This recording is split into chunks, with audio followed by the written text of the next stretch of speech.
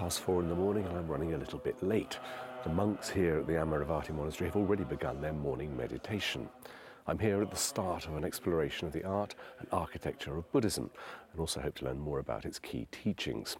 I'll be visiting monasteries and temples in India, Japan and China. But where better to start discovering Buddhism than Berkhamsted?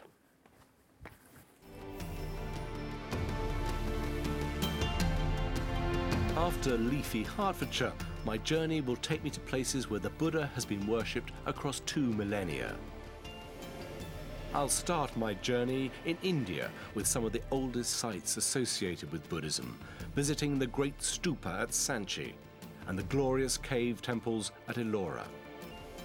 Then, following the spread of Buddhism across East Asia, I'll travel to China and see the astonishing Long Men carvings and, from 1,000 or so years later, the Big Buddha Hall at Chengdu.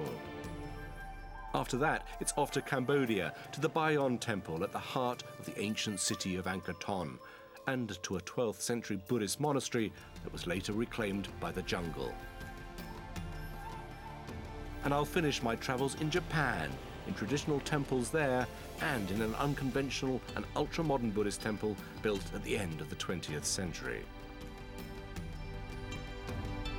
All of these extraordinary places are associated with a sacred tradition that has some 300 million followers around the world. And all of them are beautiful and often moving expressions of the art of faith.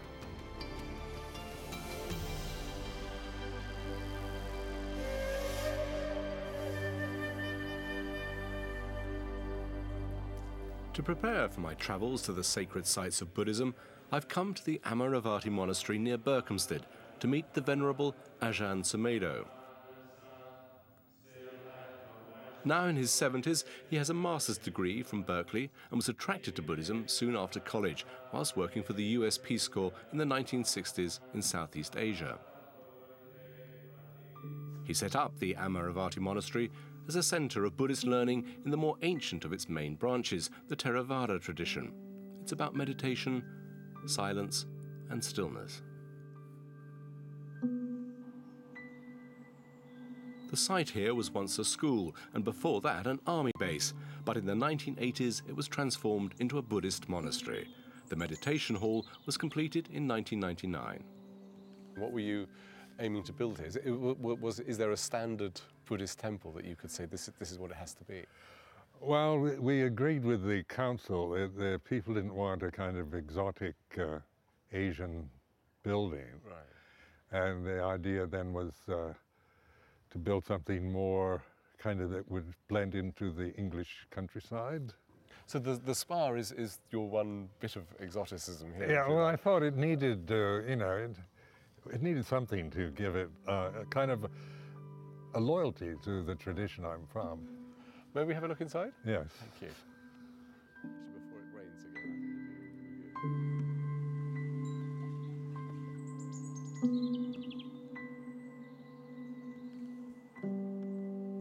The temple has a very, very calm, almost insulated atmosphere. Was that? Did you aim for that when you were designing it with the architect? Well, when the architect came and he asked me what I had in mind, I was just being facetious, really, joking about, and I said, well, I want you to build a temple that's so peaceful and quiet, as soon as stressed out Londoners enter it, they feel calm. And of course, I thought that was ridiculous to ask anybody to design anything that would accommodate that. But actually, that's what he's done. Yeah. And it surprised me, because this place is one of the most still, quiet places I've ever been in. Absolutely. It's worked for this stressed out London. Yes. So we're all very busy people with lots of ideas and desires. What is Buddha's teaching about in terms of the essence of taking us away from that, perhaps relieving us of that busyness? Meditation is a way of addressing the problem in which you free yourself. You're letting go. This habitual grasping is no longer your way of experiencing life. So you're not just trapped. This is what stress is, one is just stressed and caught in patterns of obsessions. And self-criticism and guilt and remorse and worries. And how do you get out of it? Speaking with Ajahn Sumedho in the meditation hall, I was reminded very forcefully of my experiences as a hostage for more than 5 years in the late 1980s. When I was locked up in the Lebanon, the first few months, 4 months I think it was, I was kept in solitary confinement in this tiny little cell deep underground, and I had no idea who'd taken me or why. What I didn't have, and I do remember talking about it with my fellow hostages, particularly Brian Keenan, the Irish guy who I spent 4 years with, we thought, how can we use this time? We have very little stimuli. We're often in blank rooms underground with very little reading matter and no radios or televisions. So we were stripped of all that sort of busyness that we have in the ordinary world, in the real world.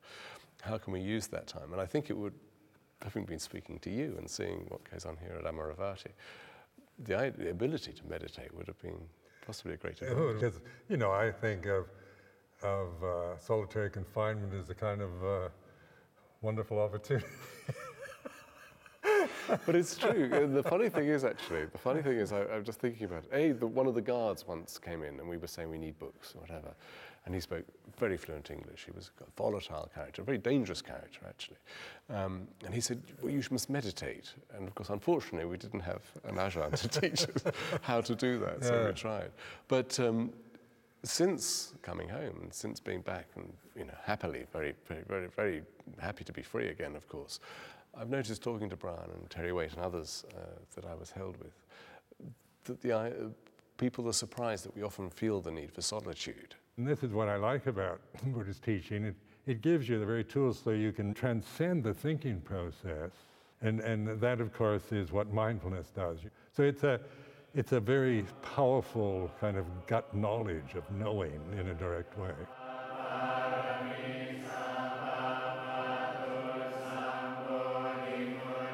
Ajahn Sumedho said that when he designed this temple, he wanted to create a space of stillness and silence. And this evening's puja, after the chanting, which I found very peaceful, the lights were dimmed and there was just the candles set around the figure of Buddha. And I was trying to concentrate and be mindful and frankly, not off to sleep.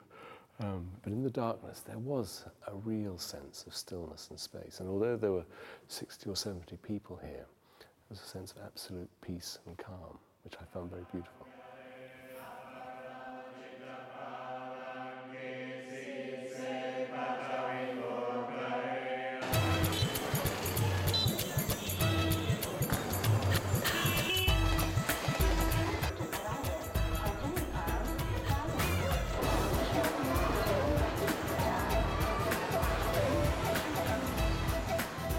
Imagine anywhere farther removed from the quiet Hertfordshire countryside than this.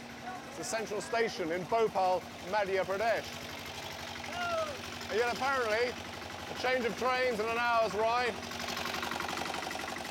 and I'll be somewhere that can rival the Amaravati monastery in Berkhamsted as a setting for calm contemplation. At least that's what I'm told. Although there are no legends to link Sanchi directly with the travels of the Lord Buddha, this remote location in central India has attracted his followers for more than 2,000 years.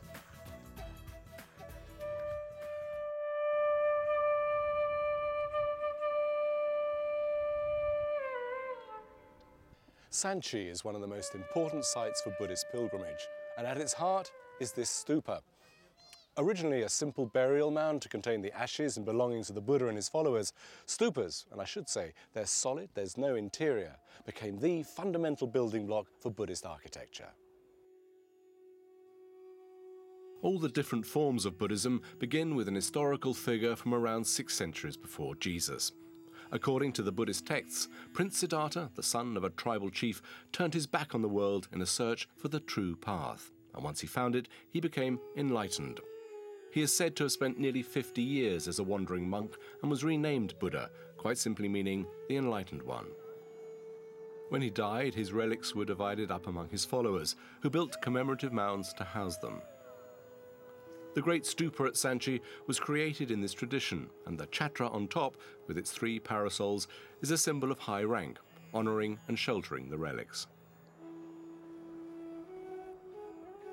The stupa was commissioned originally in the 3rd century BCE by the great emperor Ashoka, who ruled over almost all of present-day India.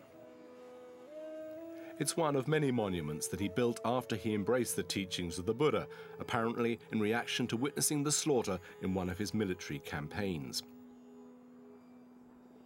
In its present form, the stupa is larger than in Ashoka's day, and the wonderful gateways, with their scenes from the Buddha's life and an abundance of animals and other figures, were carved around 70 BCE. Yoichi Yamagata is a Japanese Buddhist who runs a nearby rural health program, but who comes here in his spare time to sketch the details and decorations of the exquisite carvings. He tells me the story that the Lord Buddha's birth was prophesied by his mother's dream in which a white elephant entered her side. The mother of Lord Buddha sleeping, and Buddha's spirit came into her body in the form of white elephant. Oh, really? Yeah, and elephant, of course, is the most powerful animal, and the white elephant was only used by the kings. He was supposed to be either the universal ruler or the universal teacher. Watching you do that makes me realise Yeah. how inept I would be. Yeah. Elephants are very well depicted here, and I'm really fascinated because you have so many other animals. Almost everything is very nicely done, but if you compare carefully, lions are stylized. They have certain style, certain pose, Yes. and compared to elephants, which can stand, sit, wade into water, or could be tame or could be wild, So is that why the lion it looks more stylized? They look more like some, I don't know, medieval carving. Yeah. Stylistically, there were, of course, much influence from Greece. Not directly from the Greece Mediterranean, but, the culture, Hellenistic culture came up to here. So I can imagine a kind of, mixed artisans. Some people came from the West and trained the local people, but local people had their own concept, so it's a kind of mixture. The other panels Yeah. that we're seeing, you said they're recounting stories? Yes. Some of them recounting stories of Buddha himself or Buddha's former lives through Jataka. Right, okay. Jataka stories. And those are the stories that account what happened to him in his previous life. Yeah. Okay, previous and how good he was and how he accumulated his credit of benevolence. Yeah. And it's not really organized in a chronological way, so that you have to go around and to understand the totality. Although we're all familiar with figures of the Lord Buddha, in art from this time his presence is only ever suggested. The human body was thought to be too confining for him, and instead the carvings show only traces of his life on Earth, like footprints or a parasol. These are surrounded with scenes of familiar everyday life, all of which were commissioned and paid for by pilgrims and merchants.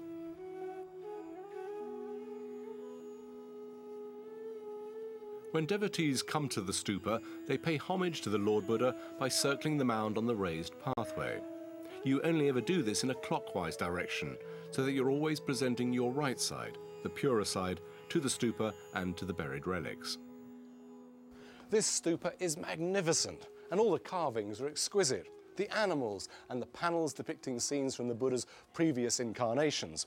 But what's really important to remember is that at this period, the Buddha himself was only represented symbolically, with footprints and the lotus flower and the wheel, a reference to his first great sermon about the wheel of Dharma.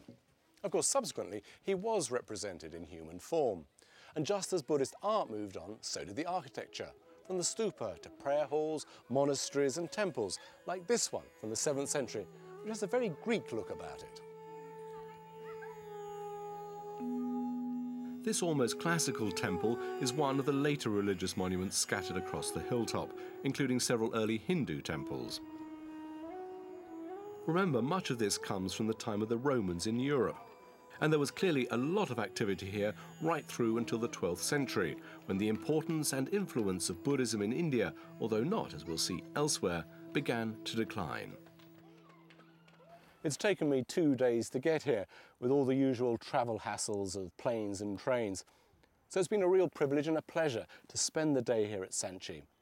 It's one of those rare places which, with a combination of the architecture, sense of history, the landscape, and just something in the air, which creates an atmosphere that encourages you to slow right down, to sit and think.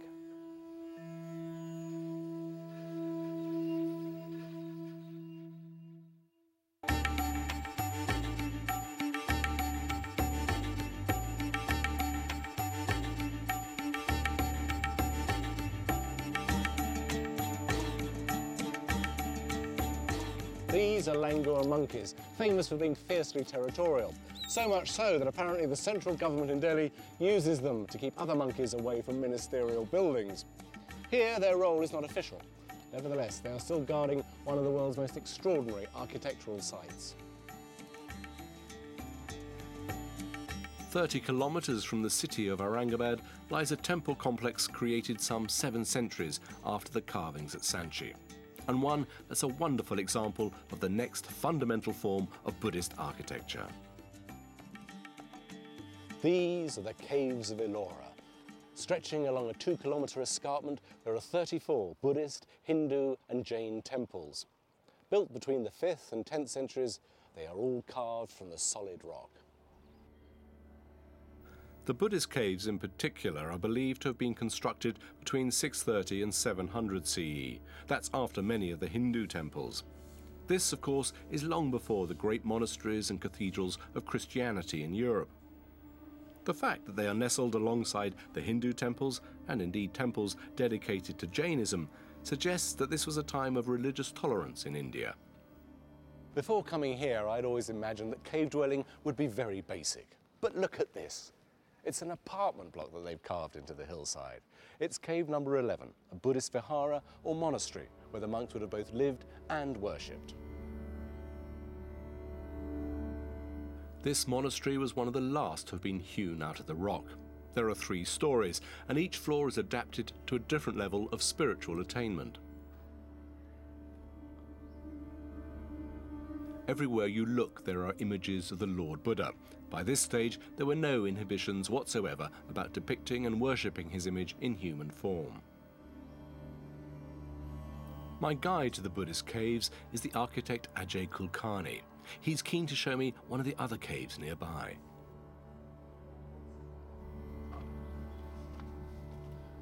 Wow. It's an amazing space, isn't it? Yeah, wonderful. So, and this is cave number 10. This is cave number 10, yeah. What is it, Ajay? Actually, cave number 10 is known as Vishwakarma. Vishwakarma is the architect of the gods. Ah, okay. So we are in the most divine cave of this entire cave complex of 34 caves. It is awe-inspiring to see these places. Yeah. How did they do it? Now just imagine, for instance, what must have been there before. Yes. Just a hill. You can see this profile of the hill on the both sides. And you have to imagine, and particularly like we construct nowadays, you know, from bottom to top we go. In this case, we are coming from the top to bottom. This is rock cut architecture. And this is a Vishwakarma is also known as carpenter. Carpenter? Yes. Okay, why? So this cave is also known as Sutar ka Jhopda and a carpenter's hut. So particularly in this cave, you will see a lot of little carpentry details, you see. Oh, I see, yeah. You see, actually these are all rock cut caves. Yeah. So they don't need any supports. As an architect, Ajay, when you come here, how do you feel? I feel, you see, this is a place which gives me the idea of a divine permanence. And from where does this divine permanence come? Somebody must have had a great deal of faith. So this tendency, when I'm offering myself, so there is no me. So me and the God are one. So we are together creating this. That's why this divine permanence comes. Beyond the entrance is the chaitya, or hall, with the seated Buddha in the posture traditionally associated with teaching. Good Lord. It's like, Wow. it's like walking into a cathedral. Yeah. I mean, it's huge. What an amazing space, too. So, This is a typical Chaitya hall. Chaitya Hall? Chaitya hall. Yeah. It's a very, very typical Chaitya hall. And that's a hall especially for worship? For worship of the Buddhist caves only. Right, okay. So the moment you step in, on the main axis is the deity. That's the main element of Chaitya hall. No mistake, you have to focus only on the ultimate. You step in, you see this. And this vault on the top, which is again depicting from the wooden architecture. You can see those ribs, basically. It's very beautiful, no? Absolutely. It always almost makes you forget that you are inside a piece of rock. You're right. You walk in here, Yeah. and you keep thinking, what a beautiful building. Yeah. And then you have to pinch yourself and say, Yeah. but wait a minute, this is a mountain. I'm in a mountain. You are in the mountain. Behind the figure of Buddha, that shape, is that again the stupa I've seen at Sanchi? It's a stupa, yeah. Yeah. That's the stupa where the things, those divine things of Lord Buddha are kept. That's the faith. And that stupa is there, and around that stupa, you are making a circumambulation of the whole world. That's a very symbolic. In all this Indian architecture, you'll see a great element of symbolism.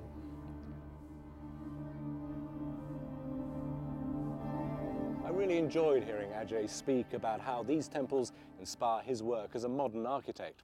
And it's intriguing to learn how over 1,000 years ago, when these temples were first carved from the mountainside, the design of one would inform the building of the next. This influence extended beyond India, as Buddhism traveled eastwards across Asia to China. Along with the faith went its architecture.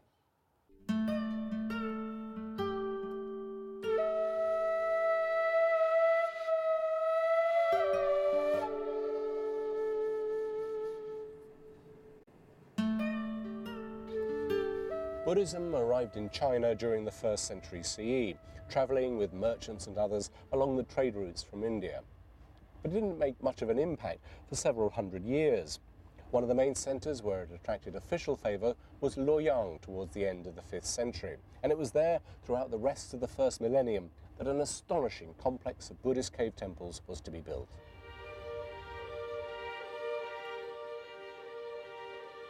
Luoyang was chosen as the site of the new imperial capital of the northern Wei rulers, and it retained this importance during the succeeding Tang dynasty. The Longmen Caves are just outside the city, and they stretch for more than a kilometre along the west bank of the Yi River. There are well over 1,000 caves here, and literally hundreds of thousands of depictions of the Buddha. Work started here in 492 CE and continued for some 500 years. One contemporary source says that in the early 6th century, when Britain was living through what's called the Dark Ages, some 800,000 workers were employed on the construction of these temples. Hu Guangda is a local scholar who has made a special study of these incredible caves. Why were the caves and statues built here? 在当时啊，中国这个佛教呢已经非常的兴盛。 Buddhism already had a significant following in China at that time, and the royal Tuoba Wei family followed Buddhism. 它早期的都城在山西大同，在 Initially, the emperor had grottos built at Datong in Shanxi province, but when the capital was moved to Luoyang, he started construction of the Luoyang grottos. 好，离首都这么近。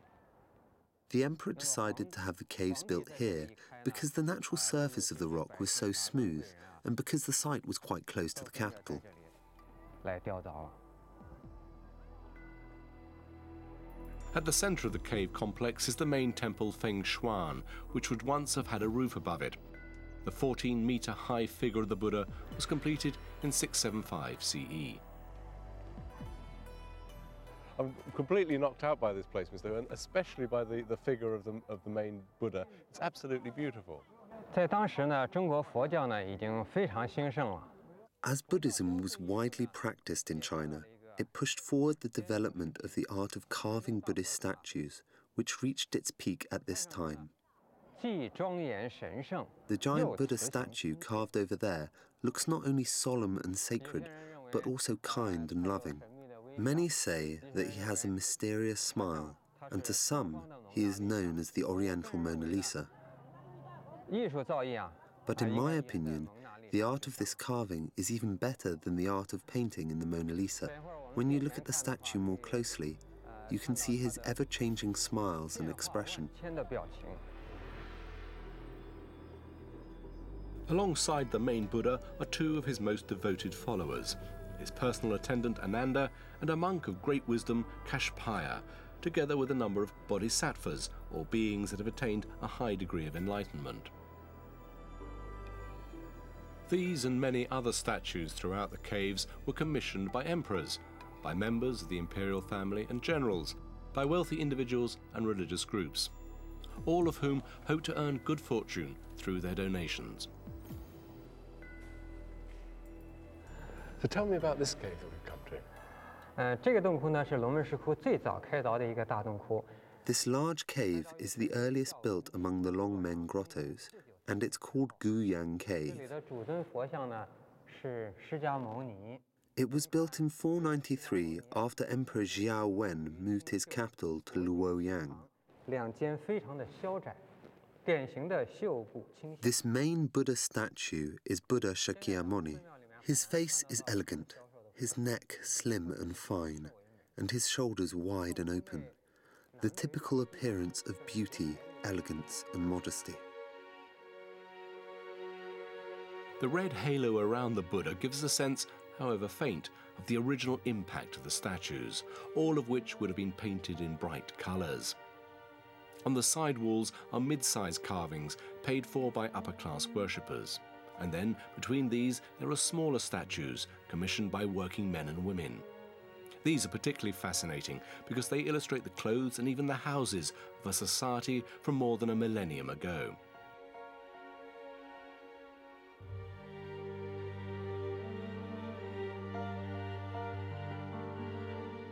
Longmen is complete enough still to make a powerful impact on a visitor like me.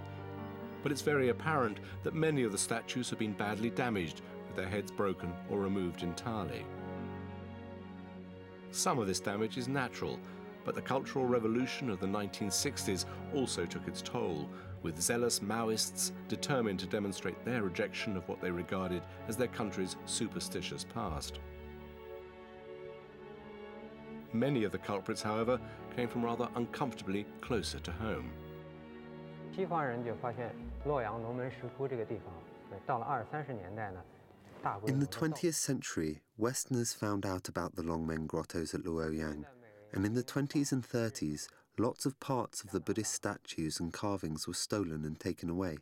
Now, they are in the museums of America, Britain, Canada, France, and Japan, where there are displays of the heads of the Buddha statues, so the better ones have all gone abroad. Before coming here to see the Longmen Caves, I got no idea of the scale, the beauty, the power of the place. Walking around, looking at the caves and the carvings, both the very large and the very small, I've come to appreciate just how intertwined the imported faith of Buddhism and Chinese society, from the very high, from the emperor, right down to the ordinary people, became. And Mr. Hu said that this place represents a pinnacle of Chinese and Buddhist art. And having walked around looking at all this with him, I appreciate what he means.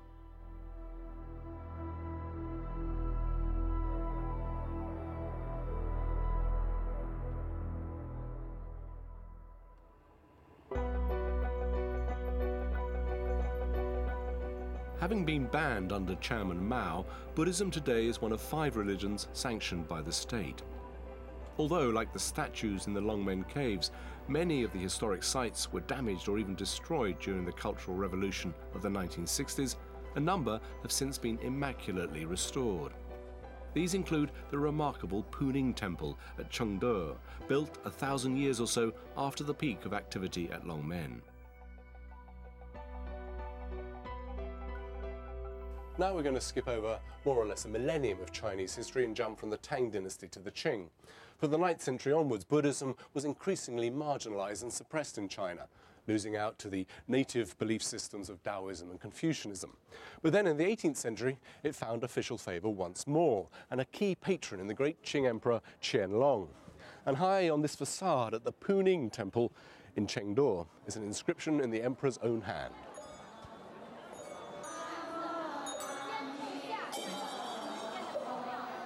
Chengde was the summer retreat of the imperial court, and Puning is one of 8 major temples that ring the city. For reasons that will become apparent, it's popularly known as the Big Buddha Temple. Before I arrived here, I think I was expecting more or less a museum, but what I found was a vibrant center of worship and a thriving community of Buddhist monks. I asked my first guide here, the director of the complex, when the temple was built. Puning Temple was built in 1755. At that time, the Qing government had succeeded in pacifying a rebellion in Tibet. To celebrate the victory, Emperor Qianlong decided to build the temple. The emperor wanted everyone to live in security, peace, harmony, and prosperity. And Puning means exactly that in Chinese. The temple is dedicated to the harmony of the peoples. Is the architectural style here of the Chinese and Tibetan important to that?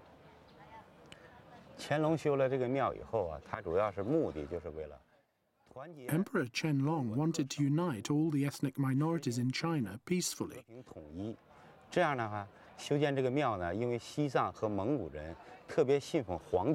The architectural style combines those of the Tibetan and the Han Chinese. So it's the perfect integration of a Han-Tibetan styled temple, with the front built in the Chinese style and the back built in the Tibetan style.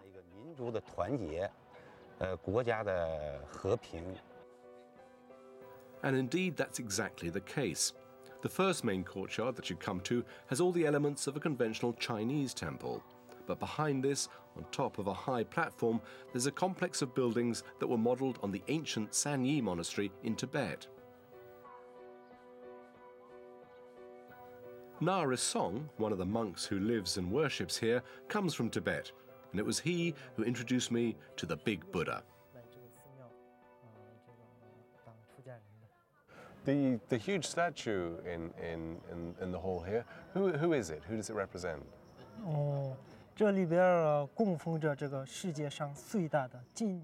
The statue inside is the world's largest gold-painted wooden Buddha. It's called the Guanyin Buddha with 1,000 eyes and 1,000 hands.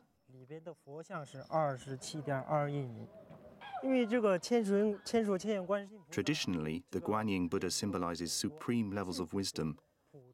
He was thought to have read so much in his lifetime, and that's why he has the many eyes and hands.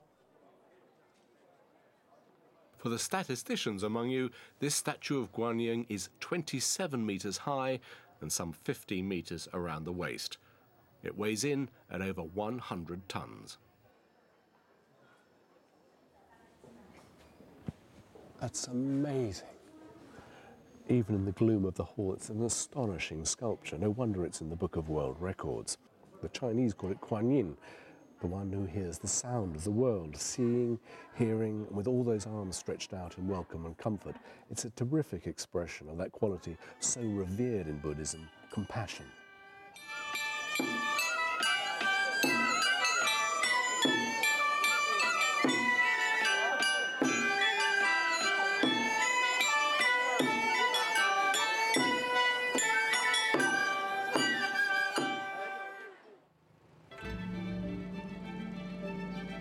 The impact of Buddhism in the first millennium was felt right across East Asia, including in what today is Cambodia. Among the most extraordinary remains here are the temples and monasteries of Angkor, right in the heart of the country. Brilliant. Thank you very much.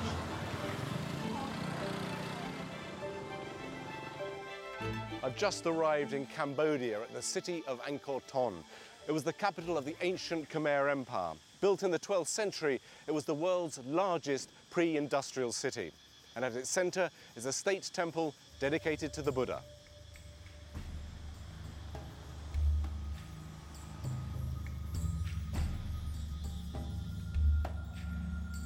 This bridge leads to the Victory Gate of Angkor Thom, which means literally Great City. It was the center of an empire that dominated much of Southeast Asia from the 9th to the 13th centuries. It's said that the faces on the gate towers may represent one of the Buddha's bodhisattvas, or they may be the face of the king who built all of this, Jayavarman VII. Remarkably, the Khmers left no written records apart from some stone inscriptions. But even a couple of hours wandering around the amazing ruins gives you a powerful sense of what must have been a truly astonishing metropolis.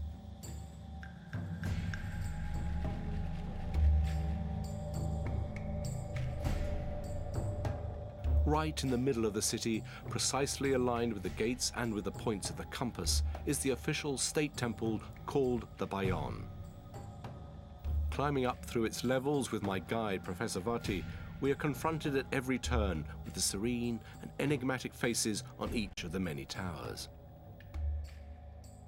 Wow. 'Cause all these pillars have faces on them. How many in all? Oh, actually, there are more than 271 faces because this temple has been decorated with 54 towers. That each of these 54 towers has the same 4 faces, which are opening to the 4 directions, Okay. except the central tower. It has got more than 4 faces here. Once again, some scholars think the faces show the king himself, while others believe them to be the bodhisattva of compassion called Avalokitesvara. Or perhaps because Jayavarman VII identified so strongly with the Buddha and with the bodhisattva, they are meant to combine images of all 3. This temple is dedicated to Buddha, is that right? The principal idea of this temple was about the Buddhism, because the king Jayavarman VII, he was the Buddhist king. It was not so much about the political situation, but about the religion. And he was bringing together people of different religions, particularly of Buddhism, but also Hinduism. Was that something he was concerned about? That was true, because before he came to the power, there was the struggling between the Hinduism and Buddhism. And they created the uprising inside the Khmer society. So the king got an idea as well to bring these 2 main religions together. And then he got to build this temple, and he encouraged the people from Hinduism and Buddhism to join together. But the main concept is about the Buddhism. The temple's other great treasure is the series of bas-reliefs that run around the lower levels, with both mythological and historical scenes. So what are these bas-reliefs of? What are they showing? Oh yes, if you look at this bas-relief, all of the carvings are depicting about the real event which had taken place from the 12th century, especially because the actual fighting between the Khmer and Jams in the year 1177 till the year 1181. So that's a battle between the Khmer Empire and the Chams, who are in what is now Vietnam area. That's right, south of Vietnam. So what are we looking at? Who are these guys? What are these characters? Oh yes, if you look at all of the characters, you can tell the different people. The army with the ropes across the chest, Yeah. they were all Khmer armies with long hair, long nose and big mouth, yes, that's and right, bare head. The long hair stands for the long life. And the ropes across the chest like this, these were not regular ropes. We call magical rope, because this rope can help protect yourself from being wounded by the weapons, like the spear, like the sword, and they call the kind of the superstitions. The perhaps rather optimistic Khmers are fighting the Jams, whose invasion of Angkor Thom in 1181 was repulsed by King Jayavarman. With the Jams defeated, the king set about a great program of public building at Angkor Thom. including the construction from 1186 onwards of a royal temple and monastery, the Raja Vihara, in honor of his family. We've come away from the ancient town of Angkor Thom to another fantastic site. Where are we now? Original name we call Raja Vihara, which means the royal monastery. The king who built this temple, his name was known as the King Jayavarman VII. He was the most prominent king of the Khmer Empire from the late 12th century. And this is a Buddhist temple? The real name is the Buddhist temple, but the activities, it can be some part Hinduism and some part just Buddhism. Some 12,500 people lived and worshipped here in the heyday of the temple, which is known by its modern name of Ta Prohm. But with the fall of the Khmer Empire in the 15th century, like many of the buildings of Angkor Thom and indeed of the nearby Angkor Wat, it was abandoned to the jungle. In contrast to so many of the other temples, however, when archaeologists began the process of restoration in the early 20th century, it was decided that Ta Prohm, with its recently resident roots and towering trees, should be left, as they said, as a concession to the general taste for the picturesque. Today, its wonders and mysteries ensure that it is truly a magical place, and like nowhere else that I've been in the world.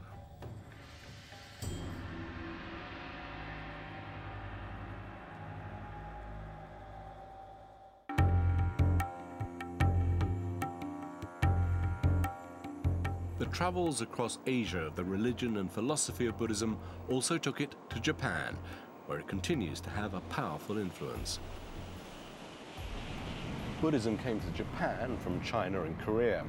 In 552, the Korean king gave a bronze image of Buddha to the Japanese emperor, saying, "This doctrine can create religious merit without measure and lead to an appreciation of the highest wisdom." It was initially taken up by the fashion-conscious court circles as a private faith with strong intellectual appeal. Today's train journey is taking me to one of Japan's greatest Buddhist temples, the Todaiji, on the outskirts of the city of Nara.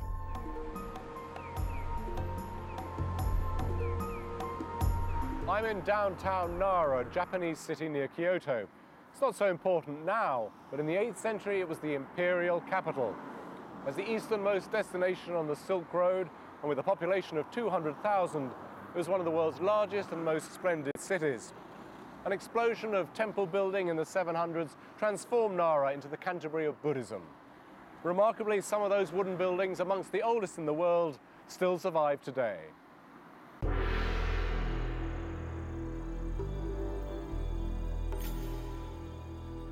There are wooden buildings here at Todaiji that date back 1,300 years. The most impressive is the truly gargantuan Great Buddha Hall, which was originally completed in 749. After numerous fires and attacks, it fell into disrepair, but a proper restoration was finally begun in the 17th century, and this Great Buddha Hall was dedicated in 1709. The Todaiji complex was founded by the Emperor Shomu. Built on an unprecedented scale, it wasn't just about spiritual commitment, but also a statement of political power.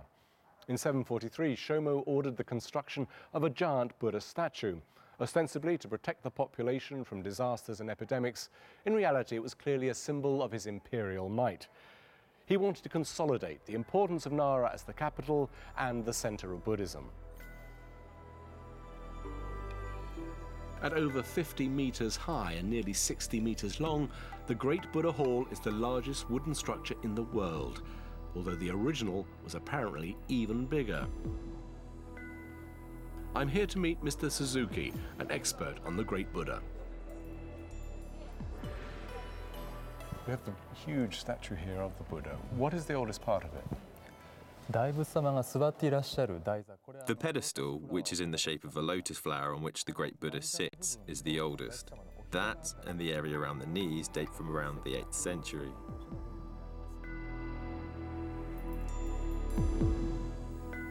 When the bronze Buddha was first cast, it's said that it nearly bankrupted Japan's economy.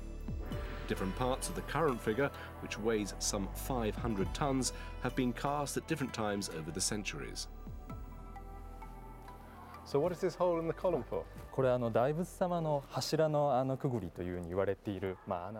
This hole is said to be the same size as the Buddha's nostril. We don't know why it's open like this, but people say such things as, go through this hole and you won't get ill, or you will become cleverer. Many people come to Todaiji to pray, and children like to go through this hole. Can I have a try? Okay. Let me go right. I'll go around the other side and see if I can get through. Thank you.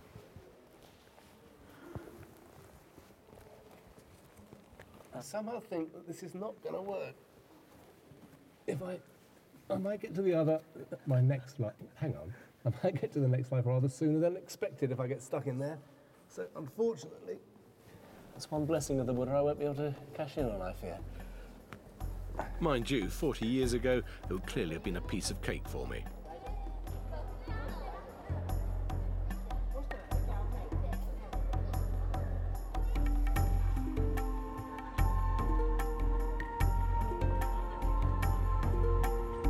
Contrasting with the bustling images of the modern city that we so strongly associate with Japan today, there's the vision of the tranquil Zen garden.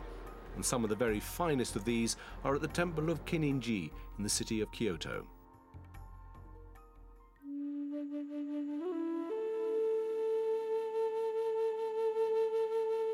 Just as Buddhism as a religion had come from China in the 6th century, so the particular school of Buddhism called Chan, or in Japanese Zen, also came from China. It arrived in Japan during the 12th century. It stressed the importance not of theoretical knowledge, but of meditation on the path towards enlightenment. Mr. Soseki Unrenin is one of the Buddhist monks at the Kinninji temple. What is the importance of the garden to Zen? The Zen temple's garden describes the space in which we practice Zen, and also the ideal state of mind and heart that Zen strives for.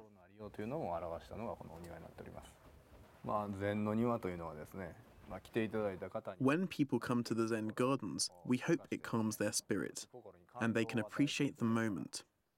To see something beautiful makes your heart feel fulfilled, and you feel grateful just to be alive. This is the most important thing in Zen Buddhism. Can you explain the elements of this garden, please?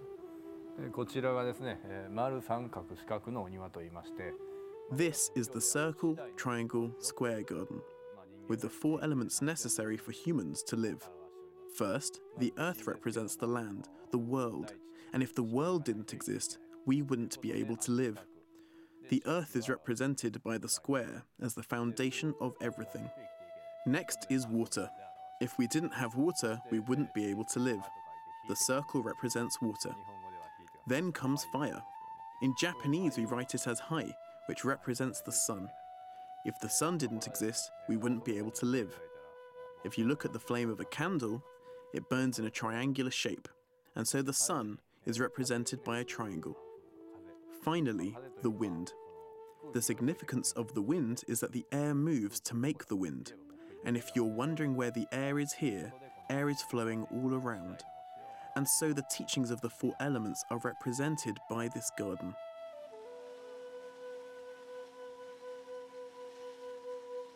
The Zen garden represents all that is traditional and timeless in Zen Buddhism. But my next stop couldn't be more different. I'm on my way to Awaji Island, a journey by Shinkansen, the bullet train, to Osaka, and then local buses to Shingonshu Honpokuji, or Water Temple.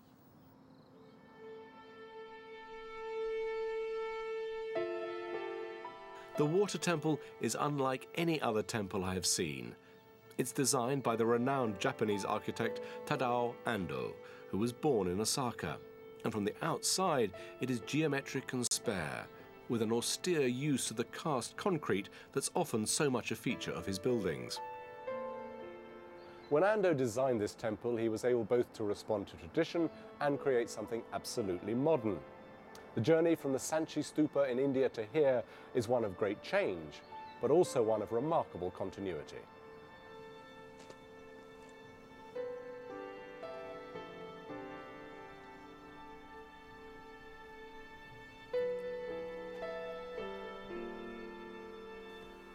Wow, a beautiful lily pond. Like many lily ponds I've seen at temples, but where is the temple? It turns out the lily pond forms the roof of the temple. Tadao Ando is known for his use of water as an integral part of his designs. This temple replaces an earlier traditional temple and was commissioned by a local family. I'm here to talk to Shizuko Ushida, the priest's mother. What did you expect from the architect? Until we built this temple, we didn't even know how to spell Mr. Ando's name or what he looked like. We also didn't know how the temple was going to be designed, so we all wondered how it would turn out. When it was completed, it looked more like an art gallery or a museum rather than a temple. But in fact, everyone was very pleased.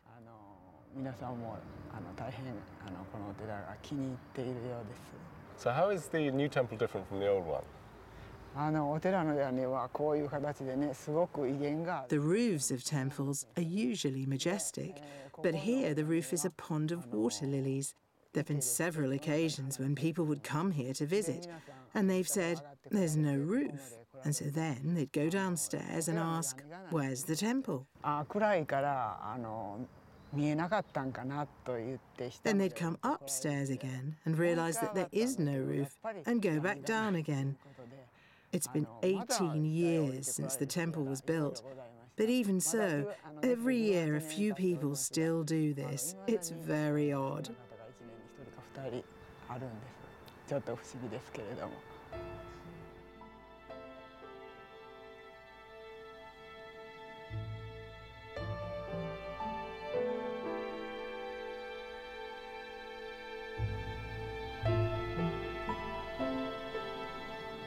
Like many of Tadao Ando's buildings, there's a complex sense here of the outside and the inside being woven together, and you're not quite sure where the one ends and the other begins.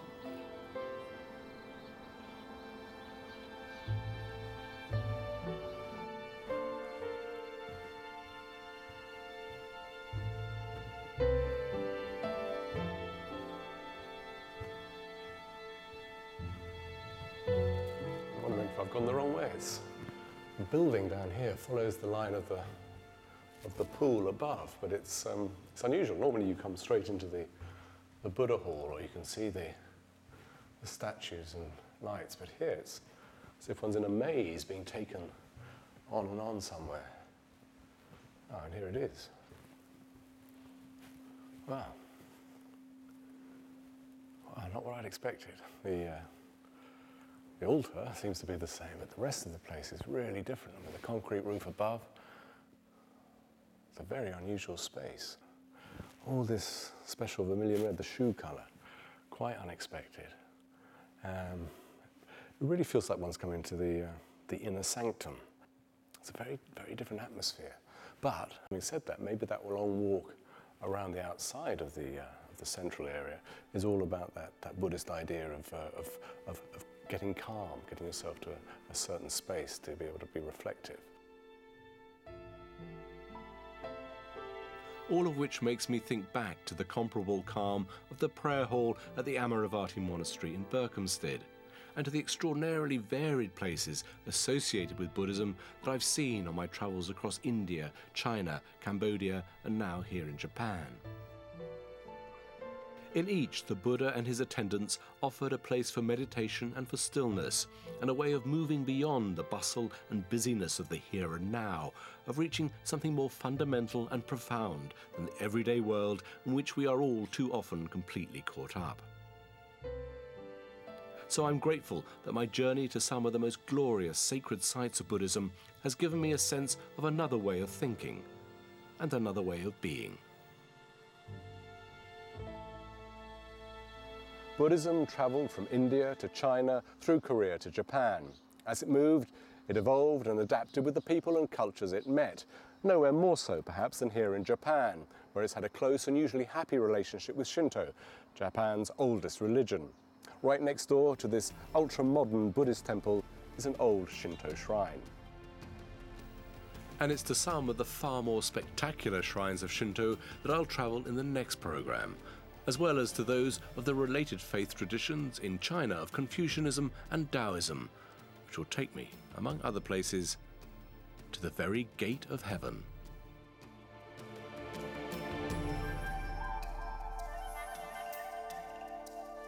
We've a ridiculously talented family next here on Sky Arts 2 HD, but one with their fair share of burdens and indeed myths to overcome.